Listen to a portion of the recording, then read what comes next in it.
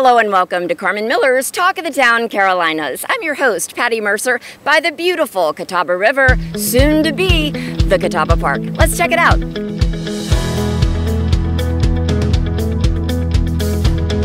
This is beautiful here today, and of course, it's going to be even more beautiful. Yes, but we're pretty excited about our Catawba Park campaign that we're getting started.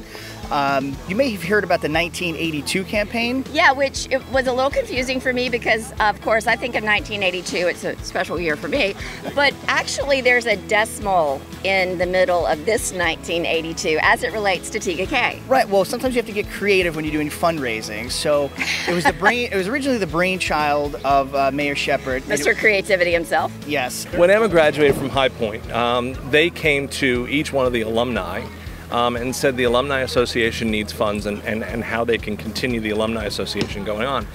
High Point was founded in 1924. Okay. So they've asked each one of the alumni to contribute $19.24 for the next 2-3 years. And that's how the Alumni Association continues to operate. So I thought, why can't we do that in Tega Cay? That's manageable. And we have 3,500 homes in the city of Tega Cay. So if we can just get 2,500 homes to contribute to this $19.82 campaign. Less than 20 bucks. I mean, exactly. Less than 20 bucks. We get close to $50,000. You know, which can be our kickstart to fundraise and how we can start a fundraising campaign. Right.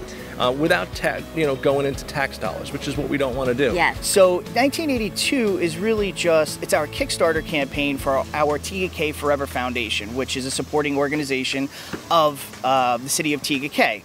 Our goal is to begin fundraising for Catawba Park, which is kind of what we're looking at here. It'll eventually connect. There's a little incentive that you have for neighbors seeing neighbors supporting Catawba Park. What is that? So here's the deal. Okay. You go to City Hall. Yes. And you sign up and you give us your information, your email address, and your name and your phone number, okay? And we will give you a sticker that says Tega Cay Forever 1982. Woo! I love it. You can put it on the back of your car. Yes. You can put it on your boat. You can put it on your golf cart. You can put it anywhere you like it. And you can put it anywhere you want it. Yes. Okay, and that can be your 1982. At some point in time, we're going to come and we're going to ask you to contribute more dollars towards it. But at this point, it's an awareness that we're doing Catawba Park and what Catawba Park is. And signing up for this with the email, we're going to send you information about Catawba Park. We're going to keep you posted about what's going on. That's the question that's around the city all the time. What's going on with Catawba Park? You know what? Sign up. Yeah. Get your sticker. Put it on your car. And you know what? Don't put it on your mailbox because it may confuse the postman or whatever. But put it on your car. Okay? Yes. And then you can embarrass your neighbors saying, hey, I know what's going on. Right. What about you? A little bit of a competition going on. Exactly. You can even make a hashtag. You can put it on social media. Exactly. I haven't thought about the hashtag yet. Yeah, hashtag, baby. We're going to have to do that. The fact that Tega Cay saw the potential in activities for all of us to enjoy right here on the Catawba. We've seen activity on the other side of the Catawba, but actually Tega Cay was right there, kind of leading the cause. So I think you really have to give the city credit for that vision of Catawba Park, because they've been working on it for quite some time. But I think it's just like anything else; it comes down to manpower. Yes. Who's actually going to push this forward? And dollars. Money. So we go back to 1982. Right. How does 1982 campaign? How does it impact Catawba Park and development there? So it's a one big giant campaign, and let me tell you how it's connected. So 1982 is the Kickstarter campaign.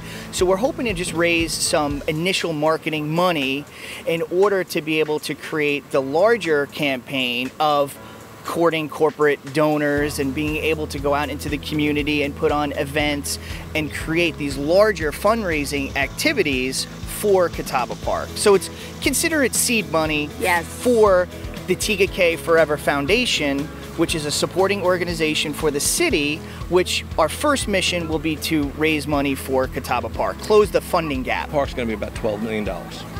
The only way the city is going to build Catawba Park without getting people to support it and getting corporations to come in like Manchester does and things like that, or like the park over by Comporium that Fort Mill just did. Yes. The only way we're going to do that is to be able to have a promotional piece that we can send to corporations. We can talk about it. And the only way we're going to be able to do that without touching tax dollars is your $19.82. There you go. The City of Tega Cay had this vision almost 10 years ago. Right. Now, with so much going on, you know, residents are increasing, developments are increasing, the need for activities around the lake, around Catawba, it's bigger than ever. So is that what has this whole Catawba Park in full speed ahead? In overdrive, so to speak. Overdrive. Look, we have ball fields on the peninsula, okay? We have Rundy Field, we have Turner Field, but they're just not enough for us. And we need to do something else for recreational wise. We've been able to partner with Duke, and Duke is able to donate some well, not really donate, they'll still own it. As part of their FERC agreement, they have to provide access to the river for the residents, for those who do not live on the water.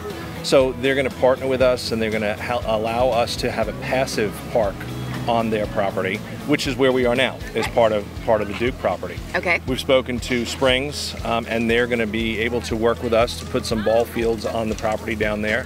And the city owns approximately 10 plus acres, you know, that we're going to put down. That'll be the first phase of Catawba Park. And we're going to have ball fields on there, baseball fields, 2 baseball fields. Hopefully we're going to get a small diamond in there too for the T-ball kind of thing. Yes. And then out in the outfield, we're going to make them multi-purpose fields. So when you're not using them for baseball, you can use it for soccer or for football or for lacrosse. There's a lot of opportunities for corporations to be involved in something that is going to be so great for the community. It's open to everyone because it will be a public park. Right. And it's in Tega Cay, so it's helping with some of the needs that you might have with parks and recreation and all of this. So how can people get involved? Well, besides, of course, giving. So as we move forward with the Tega Cay Forever Foundation, we're going to need more volunteers for subcommittees and fundraising committees, more different events that we'll be holding throughout the city. So we'll need, of course, manpower. Awareness. We need any connections that you have to the large corporate sponsorships, large corporate donors, and that's part of our timeline with Tega Cay Forever. Is we're coming up with a kind of a menu of different options and sponsorship, naming rights, opportunities, all sorts of ways for residents and then the corporate and then small businesses in Tega Cay to be involved. Well, that's it for this edition of Carmen Miller's Talk of the Town Carolinas. If you would like to see more beautiful homes in our area, simply go to homesfortmill.com. And to become part of Catawba Park, 1982 Forever campaign is where to start. Until next time, this is Patti Mercer. Bye-bye.